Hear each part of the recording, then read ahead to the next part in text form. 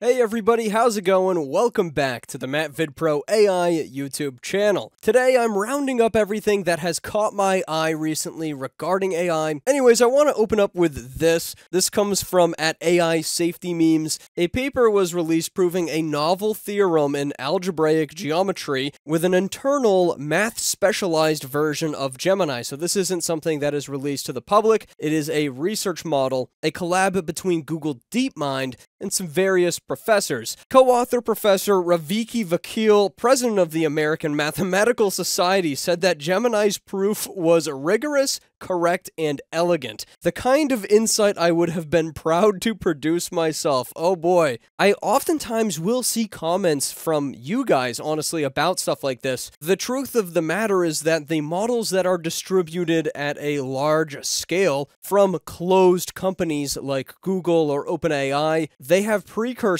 models like this internal math-specialized version of Gemini. The capabilities exist today, and they choose sometimes, and to some degree, what they really share with us. And there is the meme to wrap it all up. It's absurd stuff, and honestly, guys, at this point, this is an internal Gemini model. These are real mathematicians, professors, saying like, hey, this is legit, this is real stuff, this is real progress being made in this field with the use of AI technology. Whether that is perceived as a positive thing, up to the eye of the beholder, but the progress is undeniable. Next up, Tencent has released Huanyan 3D Studio 1.2, a major upgrade to their 3D creation pipeline. You can generate assets with sculpt-level detail and fine-grained interactive control. The studio is officially open for public beta. The component partitioning and resolution is pretty high here. For basic level work and for like video game assets, I feel like the resolution is starting to get pretty good. Intuitive brush-based control for precise manual component editing, essentially hopefully allowing you to improve any mistakes that the AI makes. Drastically improved geometry integrity for even the most intricate objects. We're generating these 3D objects from input views.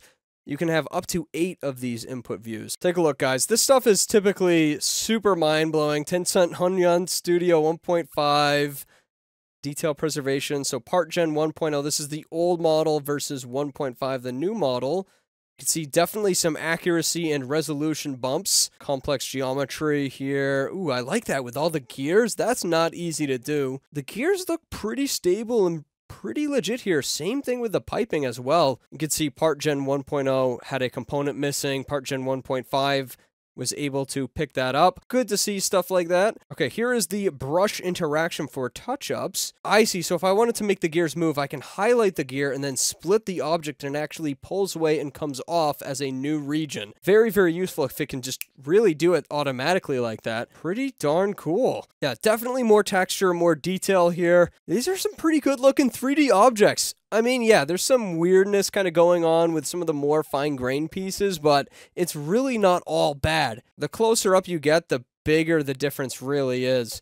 Actually pretty insane. Would be so cool to like hook something like this up to an agent and see if it can generate assets for a video game or something. Here's the starting picture versus finalized asset. That's pretty awesome. So here is the website if you want to try it. The waitlist is gone from this one, but it does look like this is all being translated from Chinese. And yeah, these aren't, your typical login methods, at least for me here in the States. So it looks like you're going to have to sign up. My last video was an update surrounding LTX2, which dropped fully open source. We're starting to see Loras pop up for LTX2, which I'm very, very excited about. This is a deep zoom Lora. It creates this like reveal effect, so you can essentially upload any image and then it will kind of zoom in and try to get like this macro high detail effect going on with, whatever you upload. It's pretty awesome. We've seen Loras like this before at this caliber of quality with other open source AI video models, but this one does have sound. These all have music in the background, although I'm sure you could prompt that out and just ask for like cool sound effects.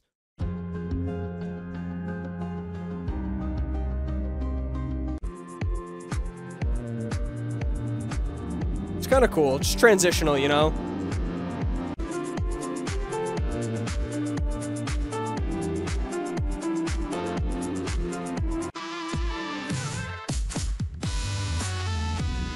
Went for a different kind of song for the sneaker. PixVerse is working on real-time world models. This is PixVerse R1. Infinite, continuous, alive, yes, world model. Not out for everybody yet. This is just sort of a preview showing off the capabilities. Let's take a look at their video.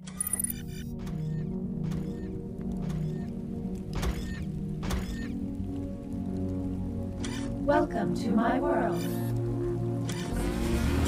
I don't know. That's creepy. Real-time generation is active. Input code to control the world. Model 1, World of War. Soldier lying on a snowy mountain holding binoculars. Crow. Patrol officers. Runs desperately to escape. Fell down beside a tank. That's pretty cool. It's not first person, you know, it's like watching a movie you can control.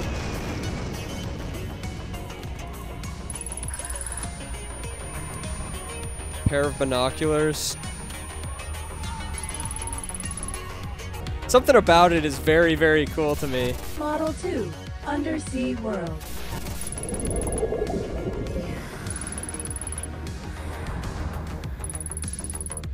Skull statue. Whoa, they just kind of grow out. Cool. It's gonna be interesting to see how we try to like control this and use it for different applications.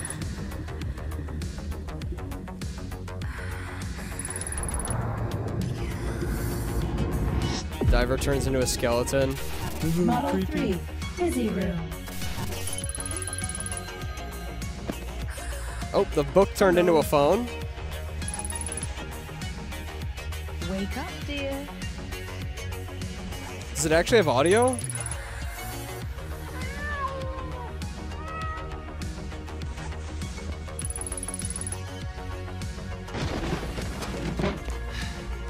Yeah, you can see it has a little bit of a trouble. It's not perfect. Real-time generation archived. Returning to reality.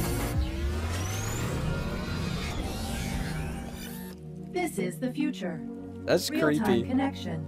Infinite possibilities.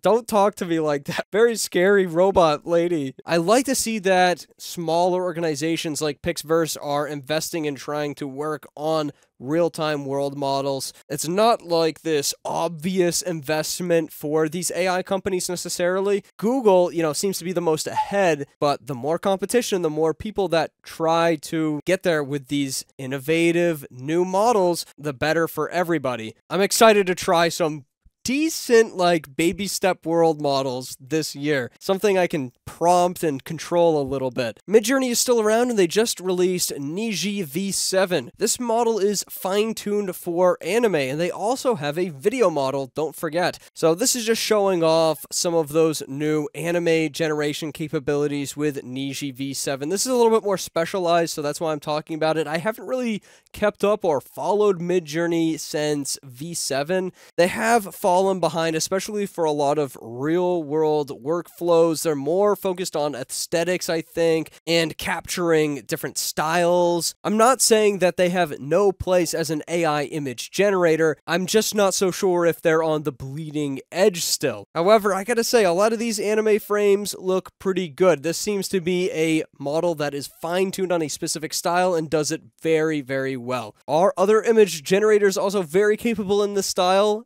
Absolutely. A new AI video upscaler is here by Phil's. It's called Crystal Video Upscaler, and it's getting improvements since it launched just 3 days ago. Bugs have been fixed, and now it can upscale to a longer video duration. At 4K, a maximum of 43 seconds. At 1080p, you can do 2 minutes and 50 seconds. And at 720p, it's 6 minutes and 40 seconds. Apparently, though, it's still pretty slow at upscaling, and Phil's wants to make improvements. Honestly, this appears to be a very good video upscaler, possibly a real alternative to the Topaz AI video upscaling that kind of dominates the market right now. It's a more expensive option compared to something like this that you can run through an API for 10 cents per megapixel per second. I don't know, this detail is pretty great. Humans are a pretty difficult benchmark. I mean, obviously you can tell there's a little bit of AI shimmering and stuff going on, but Compared to everything else I've seen on the market, this is really impressive. 11 Labs recently dropped the most accurate transcription model ever. It even beats OpenAI's. They have a real-time model built for agents and low latency, and a batch model built for scale, subtitling, and captioning. AI transcription models already are very good, but they're only getting better, picking up more subtle nuances and increasing accuracy, this one being over 95% accurate on the benchmarks. But if you care about translation, not transcription, ChatGPT now has a dedicated and what appears to be free translation page. A little bit of a competitor to Google Translate. Regardless, if you want complex AI-based translation, chatgpt.com/translate. Google is introducing something called personal intelligence. With your permission, and if you're wondering, yes, I actually have opted into this,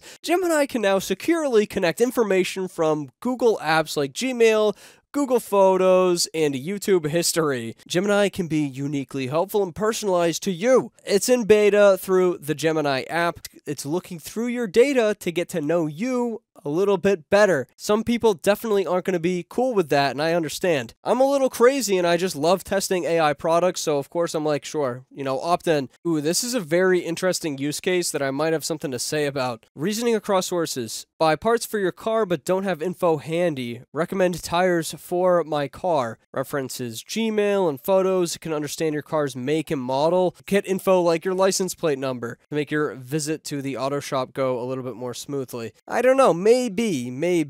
The thing with cars and tires is that they need to be pretty specific. Even some of the books that they have in tire shops might actually have incorrect information for your vehicle. Typically, it's best to look at the tires yourself. This is something that it might get right, but I would definitely double check on. See, this is where I could see it working a little bit better. Recommend some hidden gems or activities I might enjoy based on your current location and what it knows about you from all the different sources. It could determine what you might be interested in and maybe get you some good results. Here you can see they're actually doing a side-by-side comparison with a standard chat versus personal intelligence. You can see the model goes a little bit deeper, basing the answer off of the person's interests. You can see, of course, absolutely getting lampooned in the replies, but this is one of those things that I might end up actually liking more than I think. The product may be effective, but do you want to share your information? Black Forest Labs has released some new Flux models under the name Klein. You can get it through the API or run it locally. Klein 4B under Apache 2.0, Klein 9B as open weights. I like to see this hit the scene as open weights. You can see the major platforms like Comfy UI are supporting right out of the gate. If you are into local image gen, this is definitely a nice treat. AI image generation models have gotten so good. Models like Flux Klein are really designed to produce aesthetically pleasing imagery that is decently coherent and sharp, also to be photorealistic, text, infographics, more complicated things like that. You're going to need an autoregressive model, something for dense knowledge and high fidelity image gen. This is GLM-Image. It's actually released open source, which is pretty awesome. This is like a Nano Banana or a GPT Image 2 type of model. You can see it definitely has high quality. It can do photorealistic stuff. It can do artistic things. It can do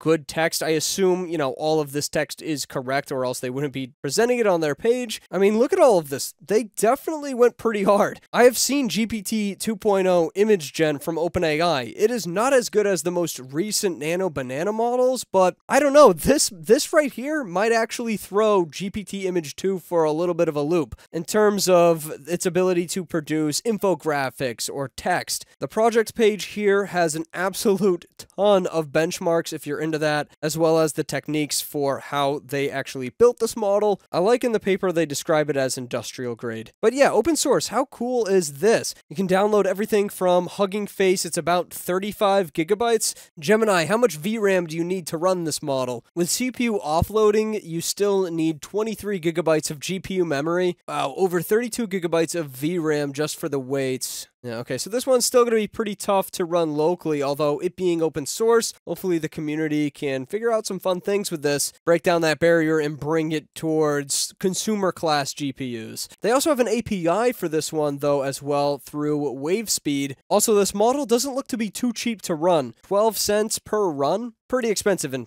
Obviously, it's not going to have the same quality as a Nano Banana Pro, but being open source, that's a huge win. Thanks so much for joining me for this AI News Roundup, guys. Have the larger players in the AI space zipped their mouths shut for now? Yeah, their heads are all down. They're working on the next thing to bring you in the springtime. That leaves some room in the stage for some smaller competitors that bring, honestly, a lot of great open source models and developments. I'm excited because early in 2026, local AI is looking like a beautiful, fun little hobby to get into. Lots of experimentation. If you have a pretty beefy GPU, LTX2 is accessible and is now starting to see Loras, new image generation, and even this new 3D pipeline from Tencent create real 3D objects from images that you can actually bring into a video game or something like that. If you want to stay the most up-to-date in the AI world, make sure you join my Discord server and check out the latest AI news leaks channel. Seriously, pretty much as soon as something drops, it's posted there. Thanks so much for watching. I'll see you guys in the next video, and goodbye.